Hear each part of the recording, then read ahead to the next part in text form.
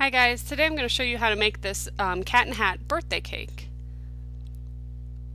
All I used was a box mix, and I have, I believe it's a 13 by 9 cake pan. So one of the mixes will go in there, and that's going to be the top part of the hat. And then I used another box mix, and that made the smashed cake. And then I put the rest of it in like this brownie size pan, and that's going to be cut to make the bottom part of the hat. I'm going to slice it and fit it at the bottom. So I just followed the instructions on how to make the cake on the box, and here is me cutting 2 strips off of this cake, and I'm going to place it at the bottom of the 13 by 9 part to make the brim of the hat.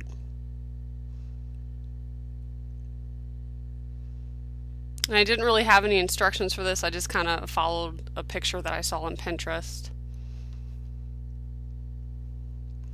And some of the ones I saw just left it like this, but the cat in the hat, his hat is curved, so I cut out, well, first I leveled the bottom because it was a little bit taller than the 13 by 9 cake. So I just cut it off as much as I could to kind of make it even. It doesn't have to be exact because when you put the icing over it, you could fill in some of the parts that are deeper. So here I am cutting a section out the side of the hat and then rounding the top of the hat. And I kind of have a little picture here that I'm trying to look at as a guide. And this is the final part. I decided that looked the best. I didn't want to cut into it too much and then end up ruining it. So I just used a star tip. I feel like I make all my cakes that way. I feel like it looks better or more decorative instead of just doing like a flat icing. So I did the bottom part of the hat first.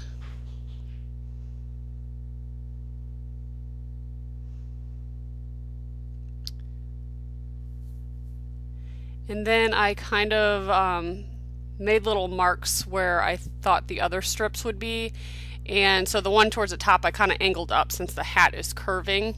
And I filled that in and filled it in with red. And then finished the top part.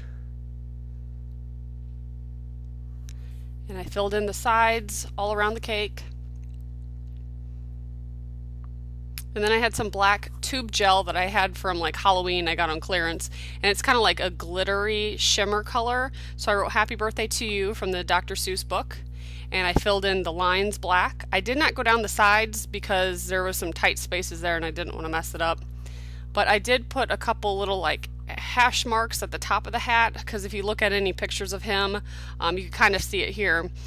There's little marks on the hat, but I didn't want to do it all over, so I just put a few at the top, and that is how it turned out. And I thought it turned out really good, and I did make cupcakes and a smash cake and all sorts of stuff. So if you want to check out my other videos, I do have my decorations and other things that I made posted. Thanks for watching. Bye.